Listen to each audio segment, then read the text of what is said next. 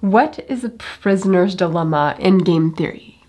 And this is the absolute most classic game in game theory, not because it's a cool scenario, even though the scenario is kind of cool and interesting, but rather this is representative of a problem we see a lot of times all over the world. In other words, the whole jail-prison scenario is designed to help us to think about the scenario, but it really helps us think about situations where people should be cooperating, where everybody would be better off if they cooperated, but in fact they don't cooperate. And I'll go over some of those scenarios in a minute, but first let's actually just get the classic setup and the traits of this game theory matrix.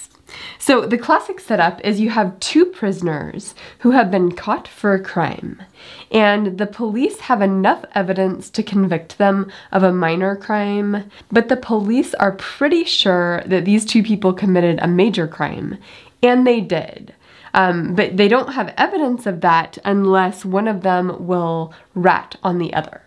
So they set up this incentive system where the two prisoners are in separate rooms and they tell both prisoners, if you give us evidence against your friend, then we will give you a lighter charge. So cooperating is going to be not snitching on your friend, and defecting is going to be snitching on your friend.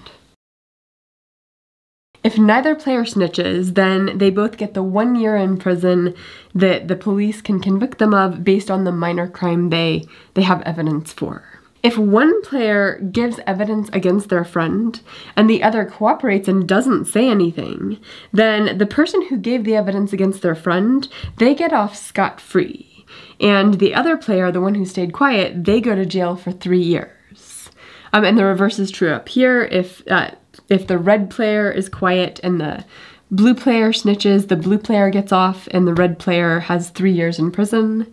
If they both give evidence against one another, then they both get 2 years in prison because, of course, the police have evidence against both of them. If you solve this for Nash equilibrium, what you get is that both players are going to snitch. However, you look at that scenario and you say, wait a second, both players would be better off if they both cooperated. So why didn't they just both cooperate? Like, why can't we just move from the defect scenario up here? And the reason is, if you end up here and you are both cooperating, both players have an incentive to defect. And once one defects, it sort of collapses towards this defect-defect equilibrium. And so that's the basic setup for the prisoner's dilemma. Now there's going to be two features of a prisoner's dilemma that you can pull out of this. One is that both players have a dominant strategy to defect, and I'll define dominant strategy in a second. What is a dominant strategy? A dominant strategy is when you check every single one of the other players' possible strategies and you ask yourself, what's my best response? Dominant strategy is when that best response is always the same thing. So here, the red player can say, if the other player stays quiet, what's my best strategy? Is it to stay quiet or to snitch? Well, it's to snitch. And then they do the same exercise. What if the other player snitches? What's my best strategy? Is it to stay quiet or to snitch? And it's to snitch.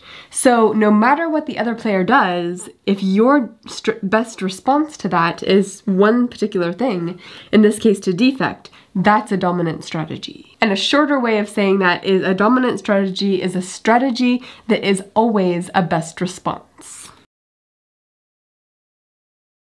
Or always a best response to each of the other player's possible strategies. That's a dominant strategy. And then the second trait of a prisoner's dilemma is that both players are better off in the cooperate scenario, or in the scenario where both are playing their dominated strategy, where dominated strategy is a strategy that's never a best response. The way I put that here is that both players prefer the cooperate box over the Nash equilibrium. And of course, the big outcome here is that it's really, really hard to sustain cooperation because the players have an incentive to defect, which will generally lead to a collapse toward the defect Nash equilibrium. That's the setup. Now, if we want to apply this scenario more broadly, we can start to brainstorm scenarios where people should cooperate, you would want them to cooperate, but in reality they're not cooperating. And there's actually a bunch of different classic game theories that could match that scenario. But one of the possibilities is that it represents a prisoner's dilemma. And actually, Tragedy of the Commons and public goods games can fall into the prisoner's dilemma category. Now, it's not the only category that can represent those two things.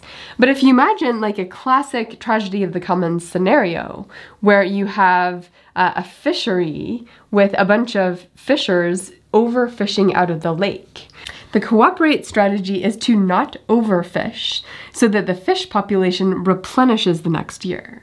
And the defect strategy is going to be to overfish so that you have more of the fish for yourself that particular year. And if you think about it, if everybody else is only fishing just enough, it's in your best interest to defect and overfish. If everybody else is overfishing, it's in your best interest to also overfish so you don't lose out on the rapidly depleting resource of fish. So that's a scenario that matches really well. Public goods match really well. Like, let's say you have a neighborhood and the neighborhood would benefit from having a crime watch where everybody puts in their 2 hours a week watching out of crime. It would be best if everyone could cooperate and participate equally, pay the time tax of putting in their 2 hours a week.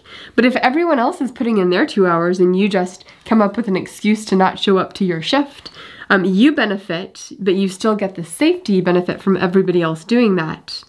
But of course, if everybody else sees that you're doing that, they're going to defect themselves and make excuses not to show up themselves. And we end up in this scenario where everybody has an excuse not to show up to their shift of the crime watch, even though everybody would be better off if everyone put in their 2 hours a week. So when you start to look for it, you just start to see prisoner's dilemmas everywhere. And this is especially important if you're a problem solver who's trying to design systems that structure incentives for people to cooperate. Because of course, as a system designer, you're asking the question, how could I change the payoffs in this table to get people to cooperate? Because that's better for everyone if I can do that. So understanding this dynamic, super, super essential for economists, for system designers, for biologists. This is the most important game to learn if you're learning game theory.